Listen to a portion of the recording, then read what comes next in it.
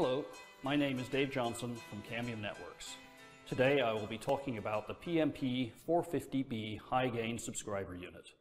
This product supports frequencies in the range of 4.9 to 5.9 gigahertz and is capable of providing 250 megabits per second aggregate throughput in a 40 megahertz channel.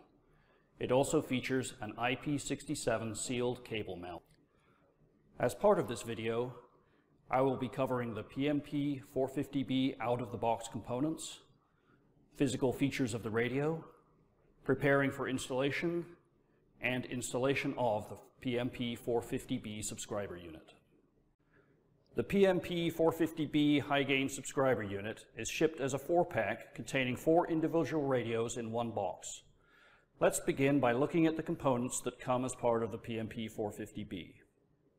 The box contains one of the following for each radio: a center feed tube, a reflector dish, a rear mounting bracket, a sealed cover with a cable gland, a pole mount bracket, and a pack of 4 M6 flange screws. First, we'll look at the center feed tube. On the rear of the tube, there are 2 ports. This is the main gigabit Ethernet port, which is used to provide power and communications for the unit. The second port outputs the alignment tone, which can be used to precisely aim the dish during installation. Note that the alignment port accepts a standard 3.5mm audio jack for direct connection of a pair of headphones. On the side of the tube, there is a row of LEDs which indicate power applied, session status, sync status, and link speed and activity. Having familiarized ourselves with the components, next we'll see how to assemble the subscriber unit. Assembly requires the use of a 13mm wrench and an M5 hex driver. A torque wrench is optional, but recommended. First, attach the rear mounting bracket to the reflector dish. There is a plastic molding on the front of the bracket that clips into the dish. Make sure that you orient the bracket to fit the keyway slot on the dish. The clips can be a little stiff, so it is helpful to insert the M6 flange screws into the rear mounting bracket holes to keep everything aligned correctly.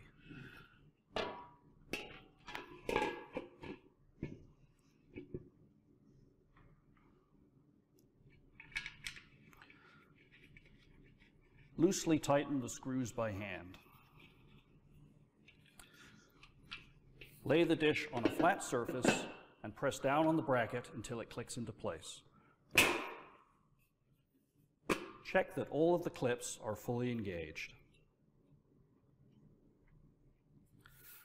The flange screws should now be tightened with the M5 hex driver, firmly securing the dish to the bracket.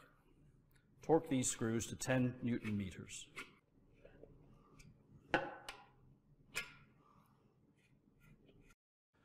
Next, we'll attach the pole mount bracket. Remove the 2 supplied M8 bolts from the bracket with a 13mm wrench.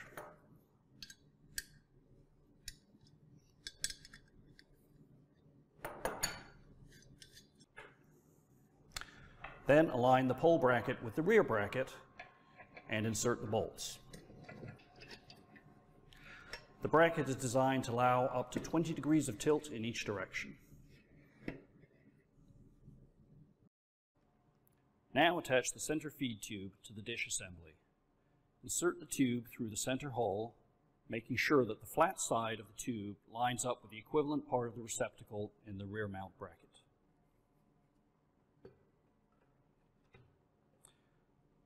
Check that the tube is fully seated in the receptacle before securing it with a captive safety screw on the rear mount bracket.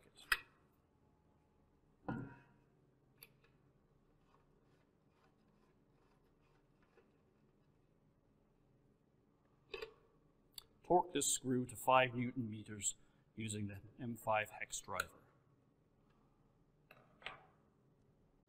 The PMP 450b subscriber unit is now ready for mounting. Here we will demonstrate how to attach the unit to a vertical pole. Loosen off the 2 M8 nuts on the mounting bolts.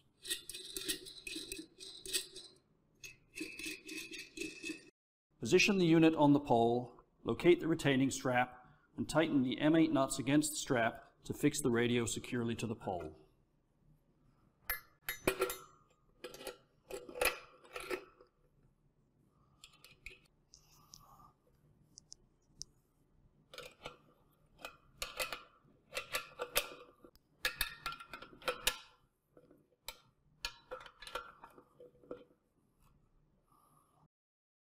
Finally, we will install the main RJ45 Ethernet cable using the cable gland provided.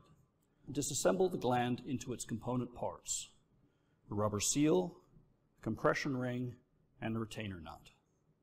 First, pass the Ethernet cable through the retainer nut, followed by the compression ring, and then the sealed cover. Plug the Ethernet cable into the main port of the subscriber unit. The radio should power up. Note that if you plan to use the alignment tone feature to aim the radio, alignment should be performed now prior to installing the cover and gland. The alignment tone port is not accessible once the gland is installed. Loosely install the sealed cable cover, engage the built-in locating guides, and slide the cover into place. Tighten the captive screws a few turns with the M5 hex driver to keep the cover in position.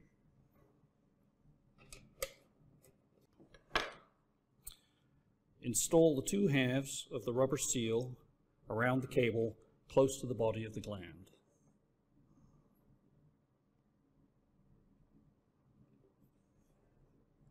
Then push the seal into the gland body as far as it will go. Slide the compression ring onto the rubber seal and press it into place. It should seat against the gland body. Then thread the retaining nut onto the gland a few turns. Finish tightening the cable cover screws using the M5 hex driver. Torque the screws to 5 Newton meters, then tighten the retaining nut to form a good seal around the cable.